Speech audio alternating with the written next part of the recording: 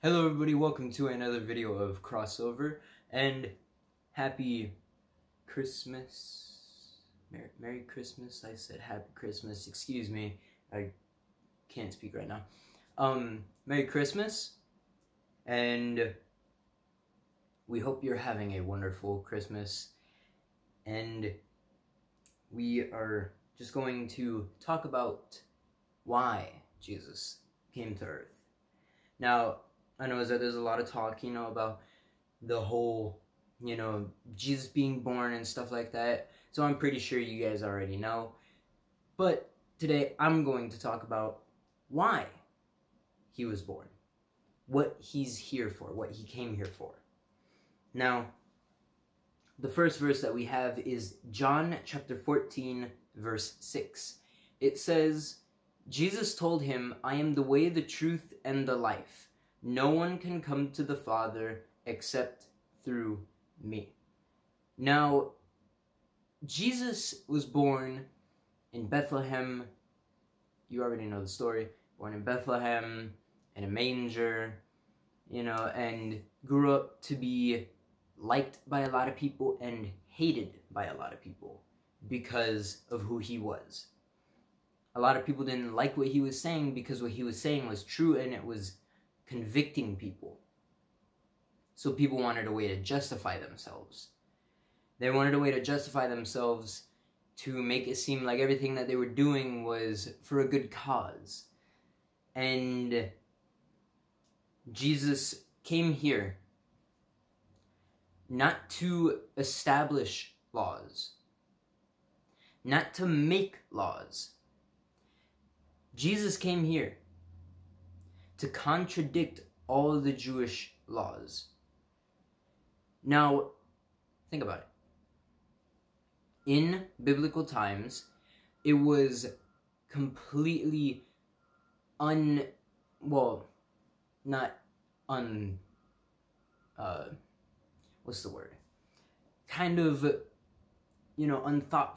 and disrespectful to be working or almost doing anything that requires work on Sabbath. And anybody that did that, they were stoned to death or just scolded. And they took that very seriously because God did say, you need to keep the Sabbath day holy, don't work. But Jesus came and said, Sabbath is a time to meet people's needs, not the Sabbath's requirements.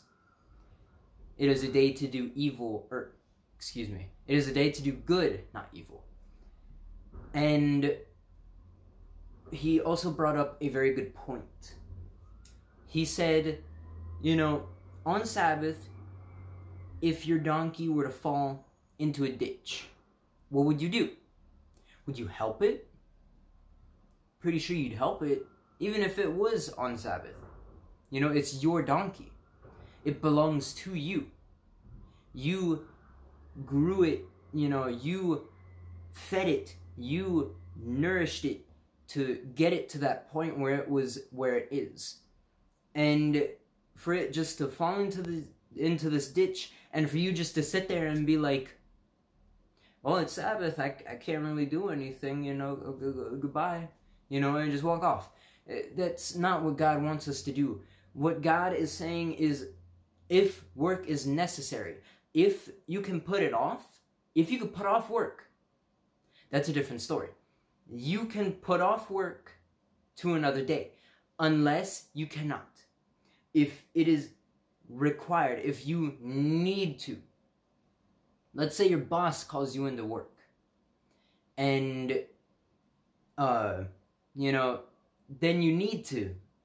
And you could go look at at our previous video talking about Sabbath. I go more in depth with it. But God came here to completely contradict these laws so that we are not condemned by them. God made a way for us to be right with him just by believing in Jesus. Just by believing that he died on the cross for us. That's all. That's it. That's it. That's all we need to do. Just believe that. It's so simple.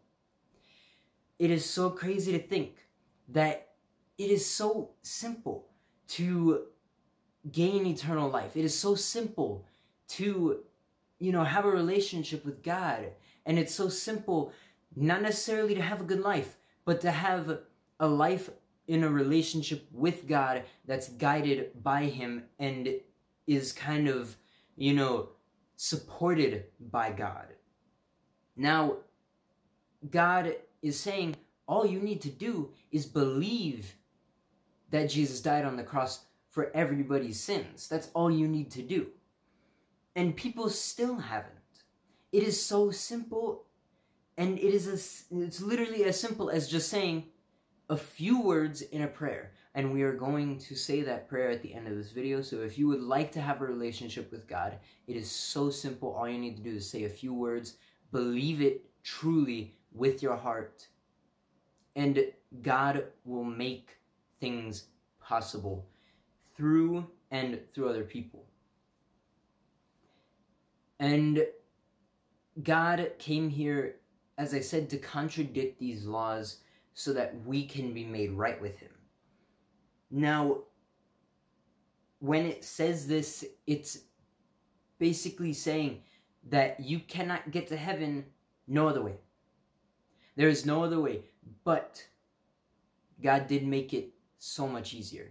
Because let me tell you this, if you were to try to get to heaven by your own good deeds and your own will, you're not going to make it.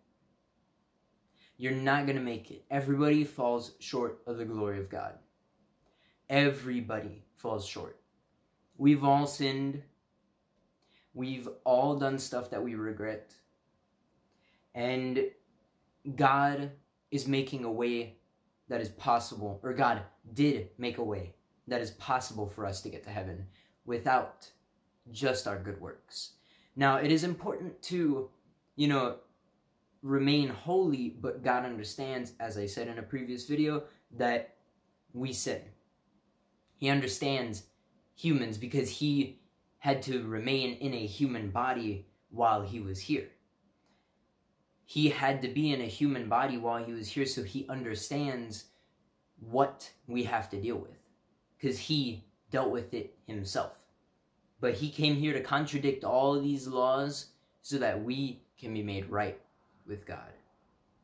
Now, another verse that we have is Galatians chapter 2, verse 20. It says, "My old self has been crucified with Christ. It is no longer I who live, but Christ lives in me. So I live in this earthly body by trusting in the Son of God, who loved me and gave Himself for me." Now, Jesus was born here on earth, had to deal with all the sins and stuff, everything that we have to deal with every day. He's dealt with everything. Everything that we could ever go through, He has dealt with. He's dealt with grief. He's dealt with abuse. He's dealt with mocking. He's dealt with people making fun of Him. He's dealt with death threats even. He's dealt with so many things. Everything that we could possibly imagine. He's dealt with it. He's even dealt with death. He's dealt with dying Himself. He's dealt with everything in life that life could have possibly thrown at Him. He's dealt with it all so that we could deal with it. So that He can make us right with Him by showing us the way. And it says, it is no longer I who live, but Christ lives in me. When we are made new, when we believe that Jesus Christ died on the cross for our sins, when we have that relationship with Him, He takes over. If you allow Him. He's not going to force anything upon you. That is the thing about God, is that He gives free choice. And if you give Him your life, then He will lead you down the right path. Now, with this all being said, Josiah, would you like to give us the verse of this week? The verse of this week is John 3:16. For God loved the world so much that he gave his one and only Son, so that everyone who believes in him will not perish, but have eternal life. It is saying that God gave Jesus his only Son for us not to perish, but gain eternal life through us accepting him through the sinner's prayer as our Lord and Savior. Yeah. You know, kind of, it's like, when, as I said, you know, going back to what I said, when you accept Jesus into your life, you have that relationship with him, and when you let him fully take control of your life, he just leads you down the good path, the path that you want to be going down, the path that will leave you feeling fulfilled. So, if any of this touched you in any way, and you want to have a relationship with God, you want that one-on-one with him, you want him to take over your life, and you want things to start going good again, you know, not saying is that you're not going to deal with difficulty, because, oh, you will, you know, there will be difficulty, and as a matter of fact, it might even be harder than, you know, not having Jesus in your life. Now, let me tell you why that is. Because when you believe that Jesus died on the cross for our sins, and when you have a relationship with him, then the devil realizes that you're a threat because you have so much power. Once you have that relationship with him, you have so much power that the devil is scared of you, that he tries everything that he can to get rid of you, or to try to make you fall off that path, the good path. Now, we're going to give that opportunity right now. So, as I said, if you would like that, then I want you to say this prayer with us. Dear Lord, I thank you for everything that you've done for me. I thank you for the good and the bad. I thank you for absolutely everything, dear Lord. I can't thank you enough. I pray that you give me your Holy Spirit. I want a relationship with you, dear Lord. I believe that you sent your Son, Jesus Christ, to die on the cross for my sins. And dear Lord, I pray that you lead me down the good path. I pray and I want what's best in my life. In Jesus' name, amen. Now, if you said that prayer, congratulations, welcome to the family of God. And if you like this video, like, subscribe, comment, share this video, do all that, stay up to date with everything that we're doing. And we hope you have a wonderful, fantastic, blessed, amazing night, day, evening, whichever.